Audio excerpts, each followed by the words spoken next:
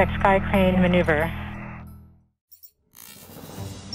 Today's video has been sponsored by World of Warships, but more on that in a moment. The topic we're covering today on Spacedock is the return of the Sky People in Avatar: The Way of Water, focusing on the ISVs. The first shot of their return shows their super bright plumes from the surface of Pandora, and extremely powerful engines like these probably would be that visible with just one ISV, let alone 10 of them. This is also the majority of RDA's fleet of 12 ISVs, though they certainly could have made more since the first film. How they all ended up arriving simultaneously is a different problem, which I will cover after talking about today's sponsor, World of Warships. This free-to-play game is available on PC and consoles, with new content released every month. From ships to nations to cosmetics, there's always something to check out. This September, the game is celebrating its 8th birthday with legendary metal band MEGADETH. For this month only, you can play as Vic Rattlehead or Dave Mustaine, or equip these themed skins on your ships as you take on 7 different game modes with 5 classes of ship at your disposal. Take out stealthy destroyers, versatile cruisers, tanky battleships, long-range aircraft carriers, or even sneaky submarines into co-op or player versus player. If you're really competitive, there's also ranked games and clan battles to engage with. No matter what you choose to play as, you can battle across 40 unique maps with dynamic weather and updated with new water effects and textures for your vessel to cut through or under.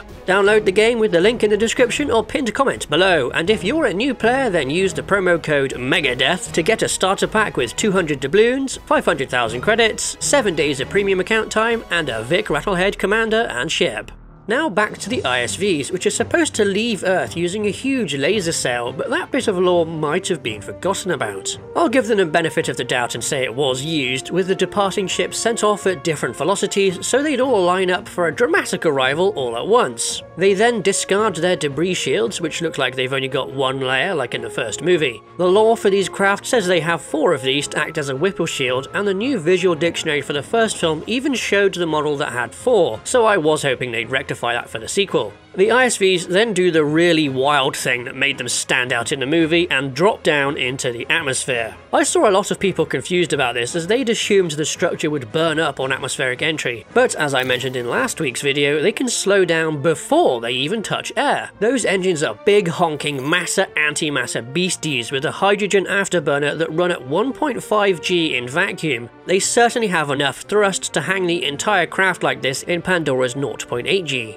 The real issue is that they're equivalent in power to continuously exploding nuclear bombs. In vacuum, this isn't an issue because all that energy is in the thrust plumes, but in atmosphere, those plumes are hitting the air. They would be creating enormous shockwaves that would obliterate the craft. There's also the problem of the hideous amounts of radiation the engines spew out in every direction from the matter-antimatter annihilation. This is largely dealt with in vacuum by putting the habited section of the craft far away from the engines. In air though, scattering causes the radiation to go everywhere, including back into the craft. At least the landing modules have exterior panels to protect against this. The exhaust is also as hot as a star, chock full of gamma rays and subatomic particles that would turn Pandora's surface into radioactive lava, but at least the devastation they cause to the forest is spot on. What is really cool though is seeing the ground and ocean turning to vapor and being blown away from the places the plumes touch, though it would probably be an awful lot more pronounced than depicted. The landing modules containing vehicles and personnel being delivered on a massive cable are really cool. Calling it the sling load system like a helicopter rather than a sky crane like the Mars rovers is kinda lame though.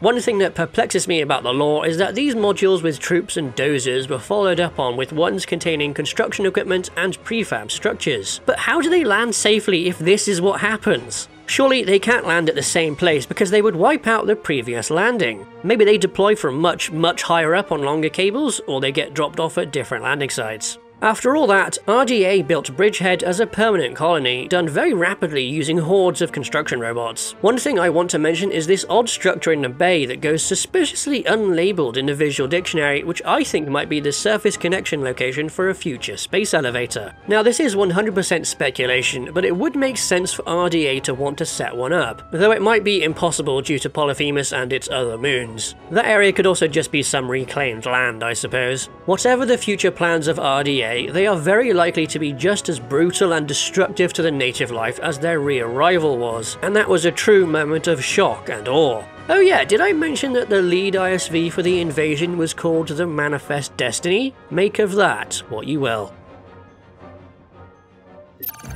Thanks for watching. Remember to check out the links below for World of Warships and to use code MEGADETH for the free currency, premium time and ship. Thanks to our supporters and thank you for watching.